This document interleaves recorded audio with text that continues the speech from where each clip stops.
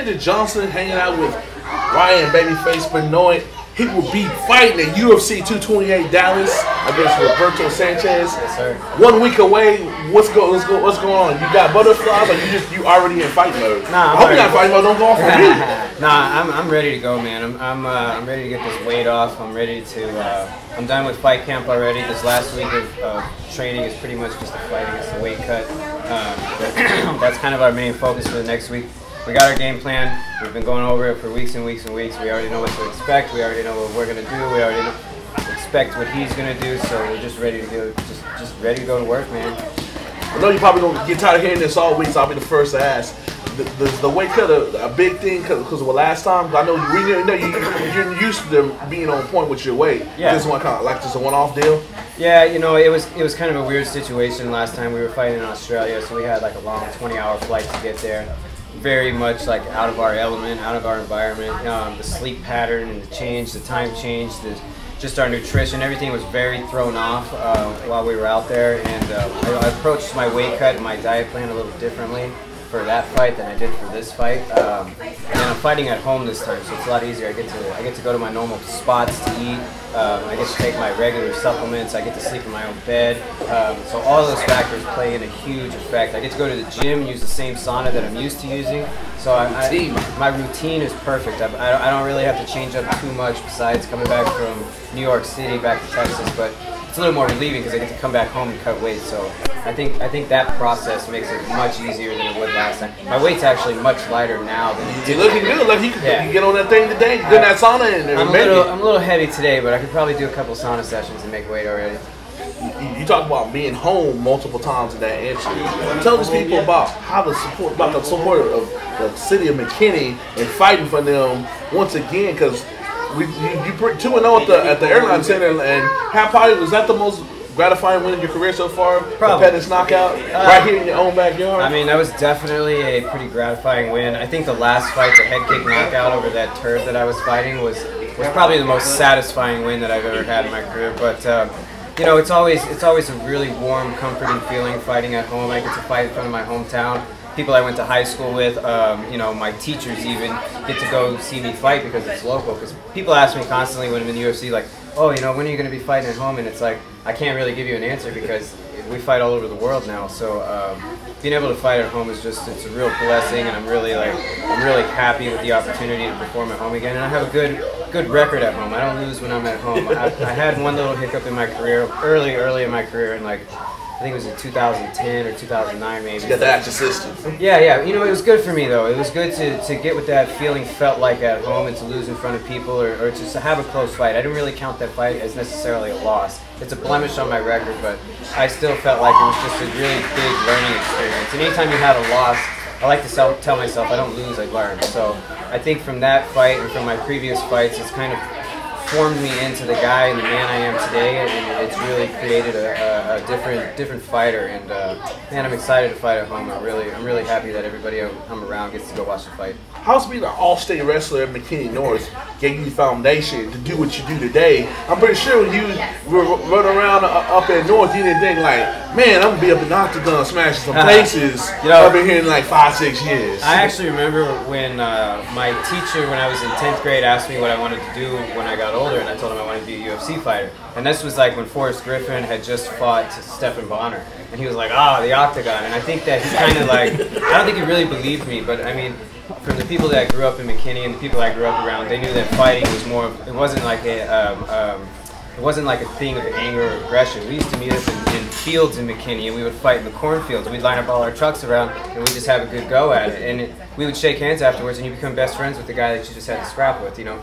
And I remember my wrestling coach having to, like, you know, take the boxing gloves from us in the locker room because we try to get out of wrestling practice early, and we'd be like, hey, you know, you're gonna box Sammy today, and Brett's gonna box Johnny today. And it was just like, it was just something we all loved, and we all like were really passionate about. And the UFC kind of came at that right time because it was wrestlers were dominating the UFC at that time. Matt Hughes was smashing everybody. Chuck Liddell was knocking people out, but he grew up as a wrestler. Tito Ortiz, Ken Shamrock, you know, all these guys were the top. Not the legends out there, man. Yes, man, it was awesome. And you know, we had Guy Mesker was also had the Lions Den at that time, so it was like UFC was really popular for us. It was something, I remember pulling up in the parking lot of Hooters, and we would just sit there because we couldn't get inside. Either you had to pay or you had to be 21 to get in. So we would just sit in the parking lot. You had a double negative. Good, right? And especially for me, I looked like, you know, when I was 14, I looked like I was like 9. So it was like I was really struggling to get by. But man, we all love to fight. So I think the people from McKinney and the people that I grew up with are really proud of me at this point. And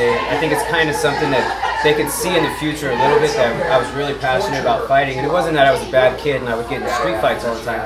We just loved to scrap. You had your hands. Yeah, I had good hands. I like hitting people. I like seeing people drop. And I like taking advantage of my wrestling because I was a little guy, but I could take down, like, I'll wrestle guys like your size and I'd be able to get around them and get a takedown. I don't got no takedown. I don't know how to sprawl. You got a message for that teacher now that you're doing your things. Look at this man now on the UFC doing this thing, and has a chance to make a run. That's right. Which leads to my next question.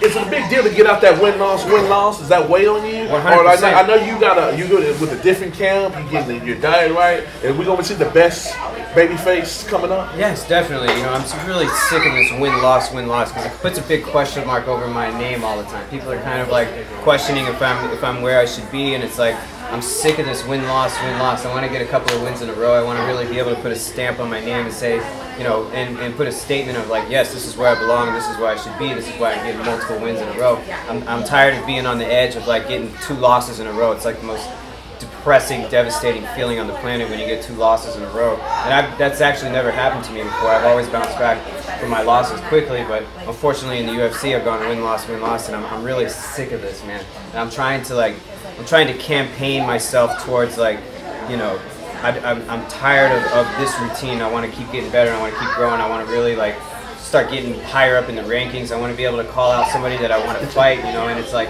when I'm a win-loss, I'm still kind of in that. I'm still in the UFC, but I'm a little bit more lower on the totem pole in the UFC. So I want you to stop getting injured, man. That's kind of been my big hurdle in my career, is that I either break my hand or something happens. I've had multiple injuries. I've had 8 surgeries in my career, which is a lot for somebody like at my point. I've broken my hand 8 times, and most of the time it's been in the first round, and I still finish the fight. And actually, it's kind of a tradition. A lot of times when I break a hand, I still win by knockout.